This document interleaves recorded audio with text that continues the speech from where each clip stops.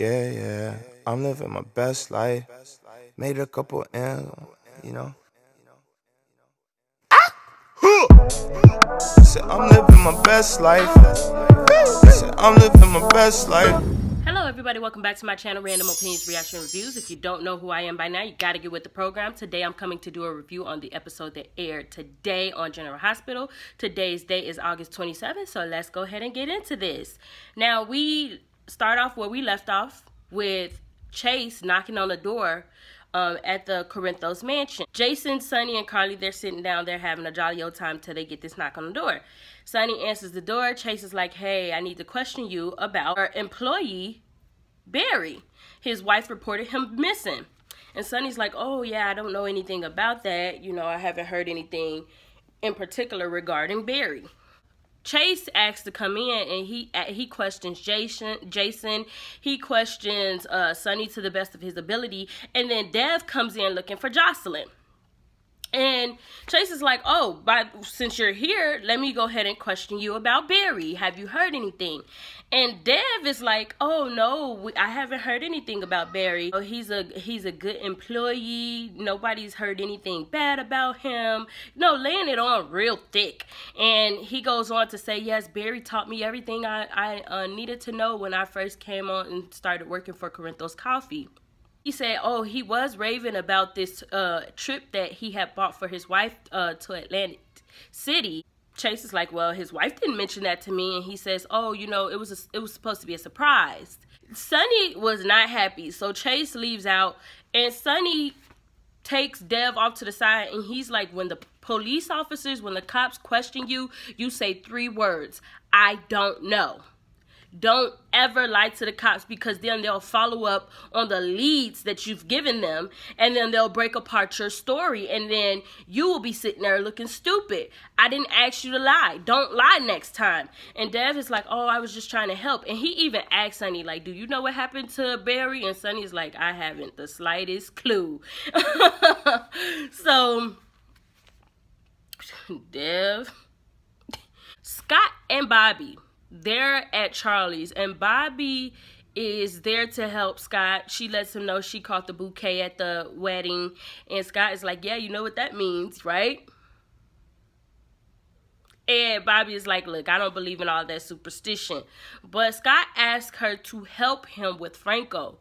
Like, what's to keep Franco from leaving once this ankle monitor is lifted off of him? He's gonna dart and get away from Port Charles. So he pretty much wants Bobbie to fake a diagnosis of influenza A on Franco to keep him in town and quarantine him pretty much in the hospital. Bobbie, she splashed, like she had a cup of water and she threw it up in Scott's face. And she's like, you know what? I should have known when we got together you was going to be using me and all kinds of stuff. And Scott's like, look, I just don't know what to do. Like, you my last hope. And she says, there's nothing we could do for Franco at this time. Franco has to decide that he wants this done for himself. And Scott is like, look, I just thought it'd be a good idea to ask you because all my kids are gone. My parents, Gail, they're gone. He even mentions Logan, which Scott never really mentions Logan. Like, he'll mention Karen every now and then and his other daughter, but he doesn't really mention Logan like that. He even mentioned that Logan was gone. And he's like, now I've lost Franco. He don't know what to do, so Bobbie comforts him and gives him a hug. That was nice. Franco's at the hotel, and he gets a knock on the door, and who is it? Leisl Obrecht, right? So he's like, oh, I need more towels. She slapped the dog mess out of him. Like, and he's like, okay, like, maybe I should be calling the cops on you?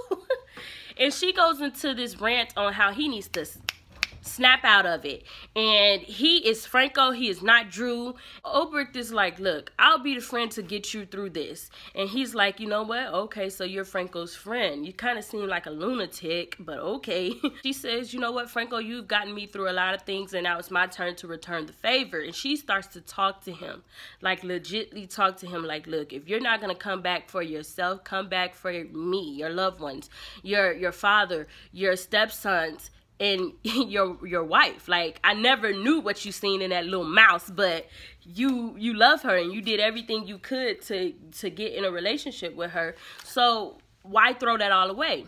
I think she kind of got to Frankendrew or Franco, whatever you want to call him. She gets a call or a text or something, and she's like, you know what? Okay, we'll finish this at a later time, but I'm not done with you. And he says, next time when you see me, keep your hands to yourself. And she was like, I cannot make any promises. It was crazy because Frankendrew was like, you know what? I feel sorry for Franco, but right now, like, these are my memories. This is my mind. I know it's not my body, but that's who Drew is who I want to be.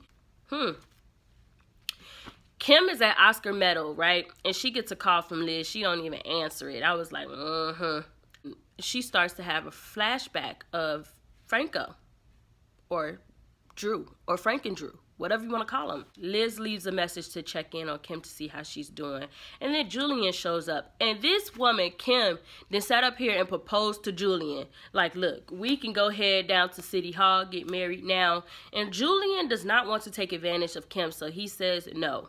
Look, we need to make sure we have all our ducks in a row before we jump into marriage. You know, you're doing everything impulsively after the loss of Oscar, and I understand that. I'm always going to be here for you. I'm not going anywhere, but we need to slow this down. She's like, you know what? Ultimately, you're right.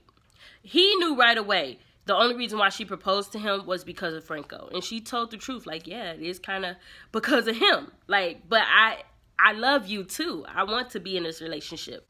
They head off to the hospital for her appointment with her therapist, and while they're talking and kissing and lovey-dovey, freaking Frankendrew shows up, comes off the elevator, and sees them kissing. I'm like, oh, that had to hurt. Michael talks to Finn. He wants an update on Sasha's condition. Finn lets him know, hey, we found out what the strain is. We put her on medication, but we're not sure how she's going to react to the medication. But we need to start you on an antiviral because you could have contracted this disease from her. Then, like I said yesterday, Nina gets a message from Cassandra Pierce. She goes to Valentine like, look, I know exactly what's going on with my daughter. This stupid, you know, I ain't even going to say it, but it rhymed with witch. So she was like, yeah, this woman did this to my daughter. Valentine and Nina go to Finn and tell Finn what's going on. And Finn is like, look, we got to report this to the police right away. And Valentine gonna say, you know what, I have a lot of things going on with Cassandra's things I don't want getting out to the police. So how about we keep this between us? No, Valentine, Finn is a mandated reporter. He is not finna put his job on the line for you. He has to report this. And Finn is like, we need to report this so that we can make sure that this doesn't happen to anybody else. So Nina and Valentine come in to tell Sasha they know why she's going through what she's going through, and they show her the picture of Cassandra. Sasha, she recognizes her right off the bat, like, oh, that's Sandy Lance. And they're like, no, this is Cassandra. She is part of a huge drug cartel, and she is after Nina. Michael initially believes that Cassandra had something to do with his father. And they're like, nope, it has to do with me, Nina. We'll see if Sasha's able to recover from this. Liz and Epiphany have a brief scene where Epiphany shows up to Liz's house to make sure she's okay. And she's like, look, I get what's going on with Franco. I get that everybody's worried about Franco, but I'm here checking up strictly on you. What is going on with you? How are you doing? And Liz is like, I don't know if I'll ever get my husband back. Drew said for me to keep a distance because if I continue to pursue Franco, it's going to push him away. And Epiphany is like, that's the dumbest ish I ever heard in my life. Like, you got to do what's in your heart to do. If you feel like it's right to continue to pursue Franco, to keep him near, you do that if it's in your heart. And Liz is like, yes, I want to fight for my man. So she's getting ready to get out the house and go find Franco. And then who shows up at her door? Frankendrew. We'll see what happens with them tomorrow. So we had some nice little scenes today with Michael reassuring Sasha that she's not an inconvenience to him and that he's going to continue to be by her side. Nina blames herself for what's going on with her daughter, even though it's not really her daughter. Finn alerts the authorities, Chase, on what's going on and how Cassandra has resurfaced back into the United States. Yeah, that was all for the episode. You guys let me know what were your thoughts on today's episodes. What storyline are you liking the most, and what can you get rid of? Those are my go-to questions, so you guys let me know in the comments below, okay? You guys, I am deeply sorry about what happened with my freaking upload for yesterday's review. Like, I kept trying to upload it, and for some reason YouTube would not let me do it, and I still don't even know what happened. Like, I just was able to upload it. So I'm hoping I don't have the same problems with this video, but like I said, give me a big thumbs up, like, comment, and subscribe. Don't forget to hit the bell to receive notifications to when I upload new videos, and I will see you guys later. Bye. I finally made my mind, know that I can't go back broke. They saying that my time up, my back against the ropes. I hustle, got my grind, know that when I make the most. I had faith every night and I never lost no hope.